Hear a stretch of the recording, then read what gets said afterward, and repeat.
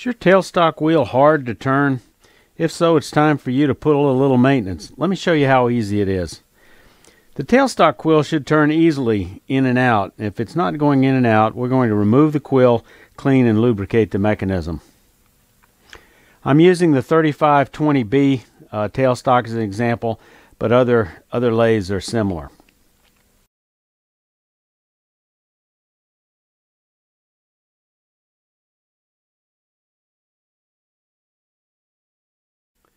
Okay, first thing we're going to do, we're going to remove the hand wheel. Your hand wheel may have a set screw on the end or screws. This has got a couple of set screws with an Allen easily removable by an Allen wrench.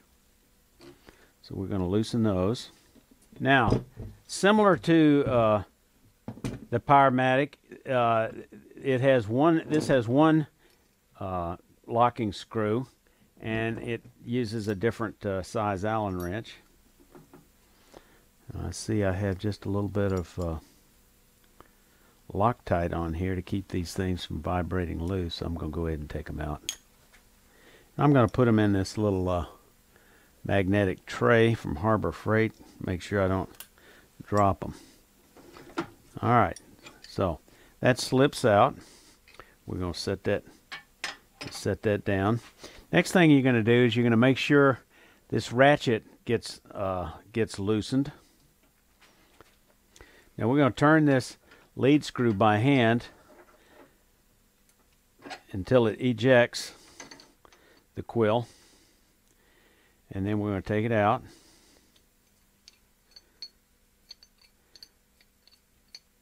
So it's reverse threaded, righty-loosey.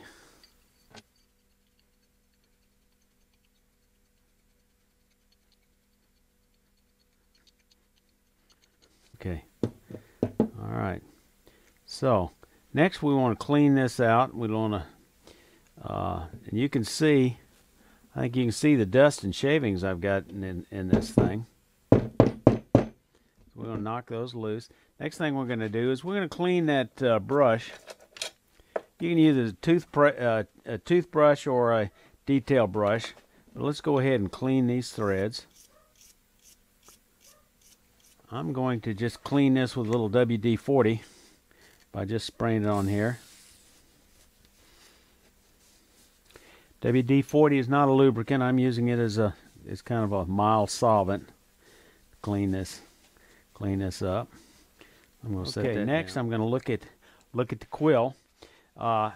We have this slot here, and different lathes going to do it, handle it different ways. This has a pin on the side. Okay, with the Jet Mini lathe, we can see it's very similar. We have a slot. The only difference is the ratchet, instead of having a locking mechanism on top, actually rides inside this quill. So if you thread it all the way out, this thing will start spinning, and that's not a good thing. So we're going to loosen it. Actually, and we're going to just slide this out.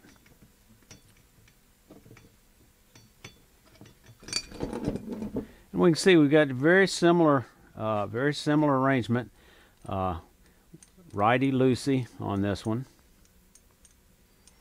Let's go ahead and take it out. Now we're gonna clean this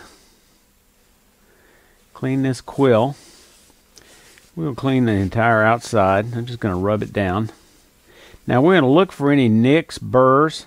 Now a real common thing is for that pin that rides in this quill, like this, raises a burr right here because of the torque on this, and it can raise a tiny little burr that you can't even see it, and that's easily resolved by taking a fine file and just cleaning this edge up right here all the way down. And I don't feel any nicks or scratches. Mine actually runs fairly smooth, so I don't see any real problems. It's funny though, I do feel some nicks right here. So I do see some scratches along here, and I guess it's now that I think about it, on this case the lathe turning this way is going to put torque on it on the bottom, not the top. So this is really where it's going to get a raised burr, and you need to look at maybe just cleaning that up a little bit. That's a pretty sharp edge there.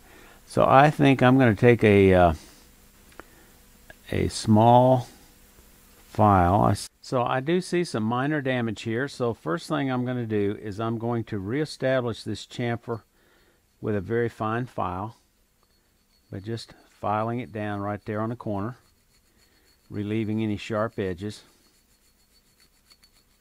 I'm also going to take it and just get along the edge here where there may be, where it may very well have raised a small burr. Mine went fairly smoothly, so I don't think it's going to take much to kind of bring it back into shape. This is fairly soft metal. Yours may only need a cleaning. I've got a little bit of, might be a little grime here, so let me try to clean that up. And now I'm going to clean the inside by spraying a little bit. WD-40.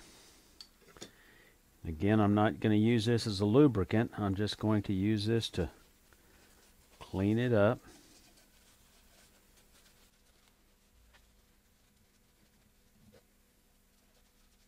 And this side is threaded, so I think I want to use the toothbrush to kind of clean those threads out.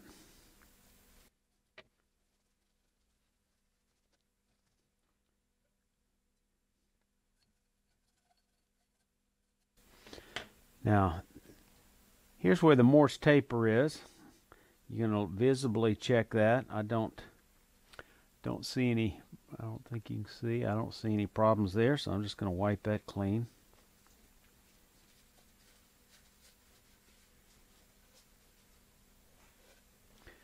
Actually, I'm going to use this 12 gauge bore brush. Clean it. Make sure I don't feel anything sharp or any sharp edges. Now, all we've got, I'm gonna clean the taper on the tailstock that the quill goes into. And I see quite a bit of debris down in there, so I'm going to get the my air compressor and blow this out. Whoa!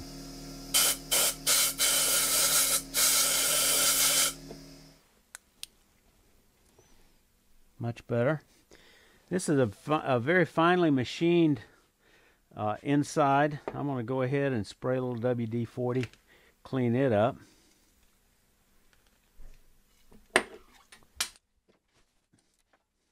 Use this brass brush to clean it a little bit. Then we go in there and use the shop rag. Or the run. Use the handle of this to get that a little further.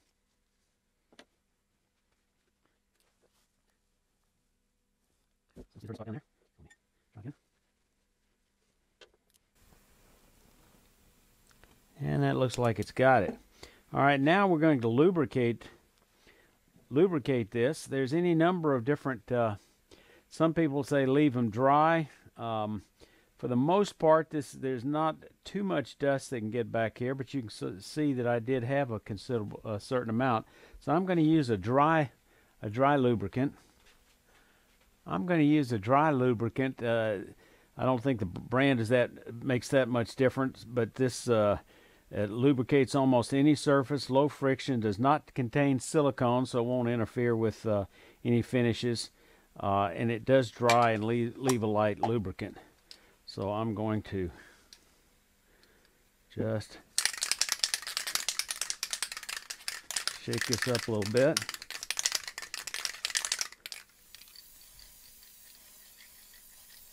And we're going to give it just a moment to dry.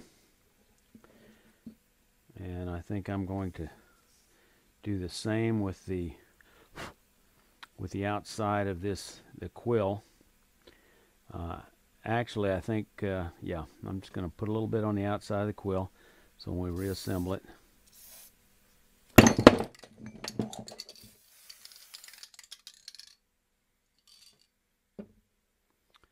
All right, now.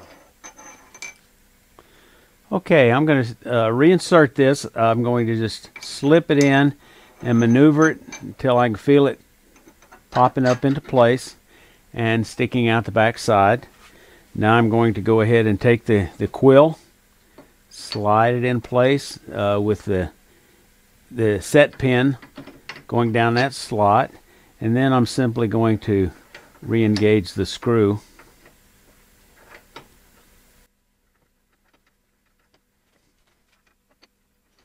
And now it retracts smoothly. Now all I got to do is put the hand wheel on, looking for the spots for the where the two set screws go on the back. So I'm just going to turn these.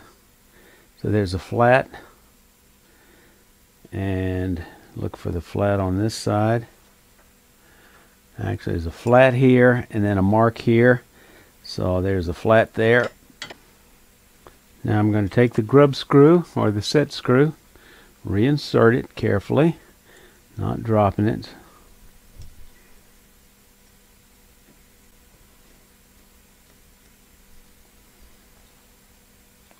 Now I'm going to,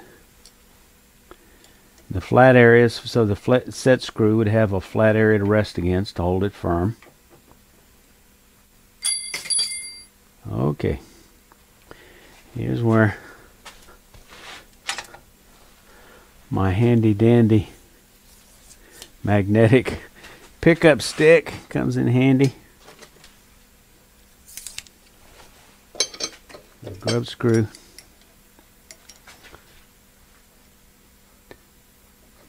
Tighten up that grub screw, and then we turn the other location and put in the other grub screw.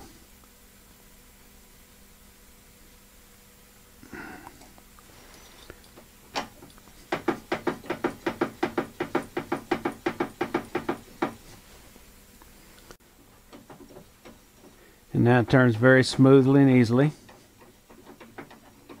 Now, most lathes will have some type of ratchet locking nut on it, handle on it. If you're missing one of these, click on the icon up here in the corner, back here, and that'll link you to a video on repair and replacement of these ratchet knobs on your lathe. I've got a video on that. And again, let's verify that it turns smoothly. I think this is the first time I've done any maintenance on this since I've had it for 11 years, and it was a couple 3 years old when I got it. So now we're good.